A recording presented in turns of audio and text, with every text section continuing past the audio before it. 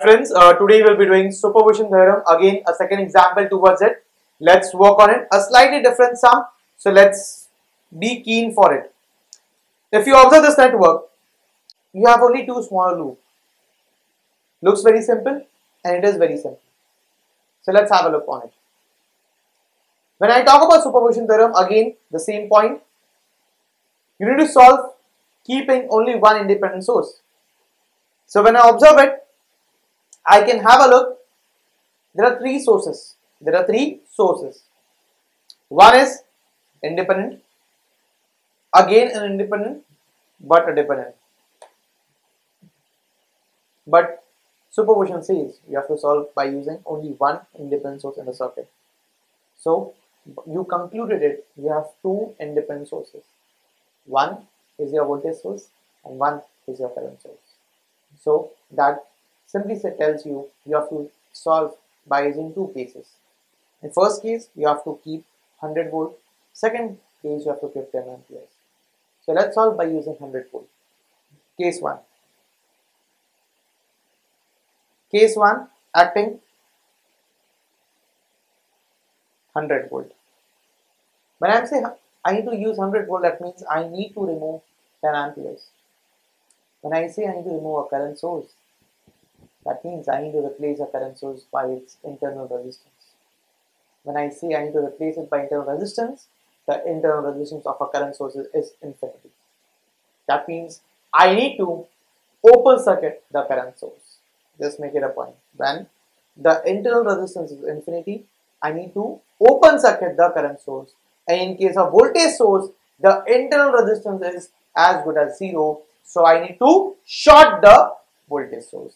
So that's the basic difference between voltage and current. Just keep that in mind. Please put it down this point. Don't forget. So let's do it. So first case, having 100 volt. So this will be a 10 ohms. Again a voltage source. This will be minus plus. This will be 10 Vx. This will be your again a 5 ohms plus minus. This will be your Vx.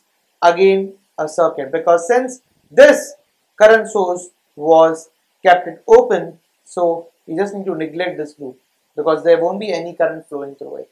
So you have only one loop, and one loop will have one unknown current, that will be your I1. So let's resolve it. Ultimately, I need to find current across 10 ohms. That means I need to find current I1.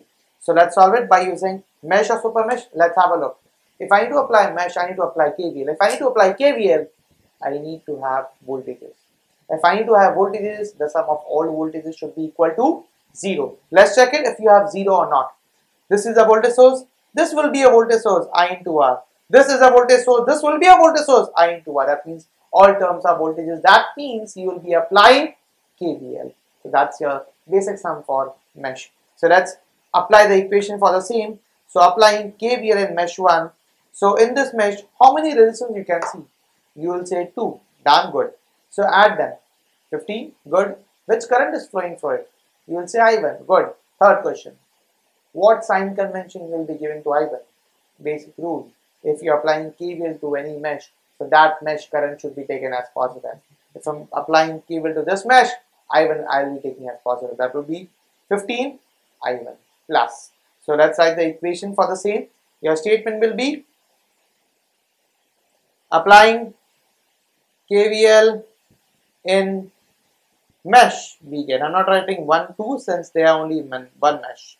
So your equation will be 15 I1 equal to, since there are no other currents flowing through it. When I write equal to, after equal to there should be only voltages. So observe the circuit once again, my dear friend. So how many voltages you will be having it? You will say 3. First, second and third. Wrong. Just make it sure. This is not a voltage source. This is the only representation of Vx. It's not a voltage source. So don't include in your equation this term. So you'll be straight away wrong. Okay? So your voltage source is only 2. One is your dependent voltage source. One is your dependent voltage source. One is your independent voltage source. So your current enters into negative. So it will be positive. So you will be getting 100. Second, again your current enters into negative, so it will be positive, it will be plus 10 Vx. You got this equation by applying KVL, but you cannot use it. The rule is that you should be having only unknowns, right? We were clear about it. So which is the extra term you're getting in it? So you will be saying it, the extra term is Vx. So let's find the equation for Vx. So your equation for Vx, it will be in terms of current. That is nothing but your I1. So let's solve it, the equation for Vx. I need to write the equation for voltage. Simple basic rule, guys. Apply Ohm's law. When I say Ohm's law, V is equal to IR. For V, I'll be writing Vx. For R, your Vx is across which resistance, my dear friend? You will say it 5. In 5, which current is flowing for it? I1. And I1 is entering into positive or negative? Positive. So write as positive. That means for resistance, you will be writing 5. For current, you will be writing I1. And for sign, you will be writing plus because I1 is entering into positive. So that's the way you will be getting the equation for Vx.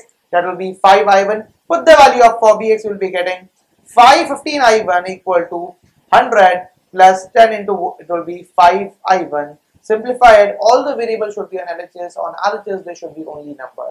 So make it clear always in every sum.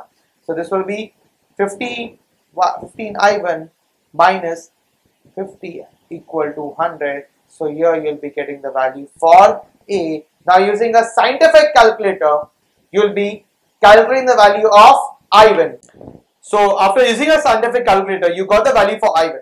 So that's not your final answer. Ultimately in this question it was asked find the current across 10 ohms. So your current across first case you can write as current across 10 ohms is equal to current across I1 equal to the value of minus 2.86 amperes. Again, a direction is compulsory in superposition theorem. So let's have a look for direction for 10 ohms. The 10 ohms is placed in vertical or horizontal? But obvious, horizontal. That means that there are two options, right or left.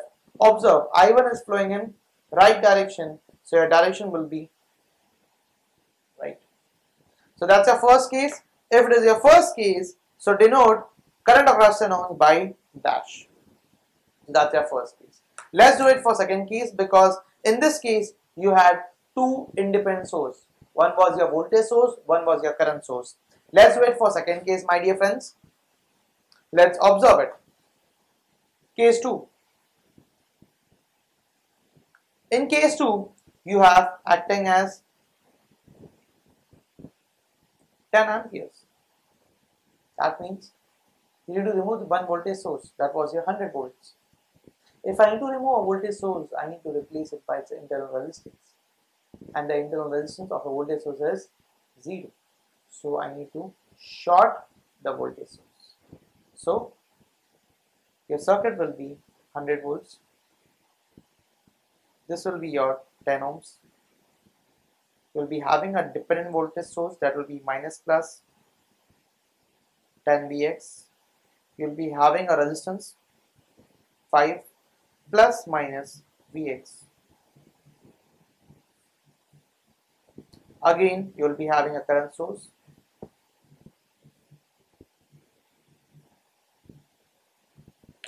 In this case, you have a two small loop. So take two unknowns. Current, one will be I1, other will be I2. Ultimately, I need to find current across 10 ohms, so I need to find I1. Simple as that. But in case 2, since you have two meshes, in fact two loops and two unknowns, one is your I1 and one is your I2. So let's solve for it. In case 2, you considered 10 amperes and you shorted the voltage, that was your 100 volts. So let's have a look if you can apply by mesh or I can apply by super mesh. In this case, I into R voltage, voltage, I into R voltage. That means over here you can apply your mesh. In this case, can you have a look? I into R voltage, but this cannot be a voltage. And when you cannot apply a KVL in this type of one single loop, that means KVL is only applied to find current. And when you cannot apply KVL, that means in this case you can directly get the current value. So let's have a look how we can get the value. That means I2 equal to, observe it, the value and direction of both the things. I2 current direction and 10 amperes direction. Both the directions are opposite. Since they're opposite, the sign will be minus 10. If they would be in the same direction, then sign of I2 will be positive. Let's write the equation for this. So the statement will be the same. Applying KVL in mesh, we get how many resistors we can see? 2. Add them, it will be 15. Which current is flowing? I1. Since we are applying mesh in that, sign will be positive. Check whether in this two resistance is there any other current flowing for it? Yes. Which? I2. From where? 5 ohms. Your sign will be minus 5 I2 equal. When you write equal to, after equal there should be only voltages. So your current enters into negative, so it will be positive. When I say about mesh, the equation should be in terms of only I1 and I2. But in this case, you already got the value for I2. So your unknown will be only I1. So the equation should have only I1. Other than I1, there shouldn't be any variable. So let's resolve it. Put the value of I2 over here and put the equation for Vx. For finding voltage, basic formula V is equal to IR, right? So let's use it. For V, you will be writing Vx. Vx is across which resistance? 5. So for R, you will be writing 5. In 5, which current is flowing? You will observe carefully. Even I1 is flowing and I2 is flowing. Both the current are flowing. If both the current are flowing, how to write the equation? Observe the sign convention carefully. I1 is entering into positive and I2 is entering into negative. So use that convention. It will be plus I1 minus I2. So that will be your condition for Vx. So Vx will be 5I1 minus 5I2. So put the value of Vx in the above equation. So Vx you got is 5I1 minus 5I2. So put this value of Vx in this. So you'll get 15I1 minus 5I2 equal to 10. The value for Vx you got is 5I1 minus 5I2. Simplify it.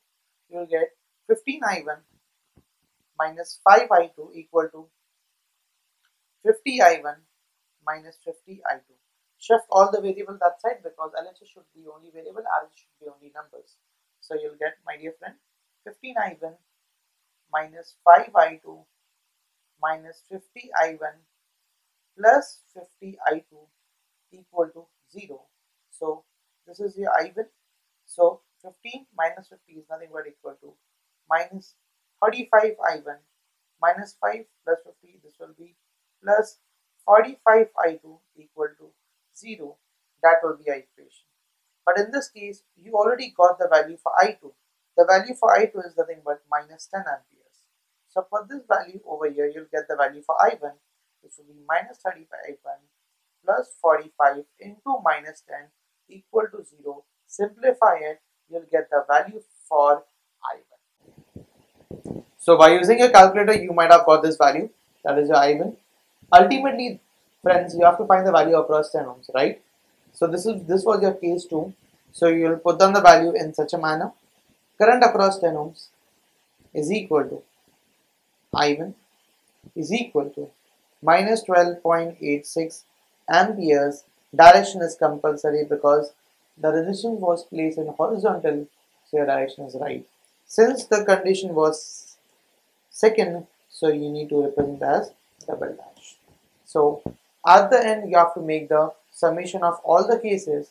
That means current across 10 ohms is equal to current in 10 ohms in first case, current across 10 ohms in second case. In first case, you got the value as minus 2.86 amperes, and plus in second case, you got the value as minus 12.86 amperes. In this case, you might get the value after adding minus 15.72 amperes, and both the directions were right. That's the reason we added both the current. You cannot add the two value having opposite direction. That's the reason always make it a point both the current direction should be same. Either they can both be right, they can both be left, they can both be top, they can both be the bottom. But point is that both the direction has to be same. That's the logic. So this is what the current we obtained by using superposition theorem across 10 ohms.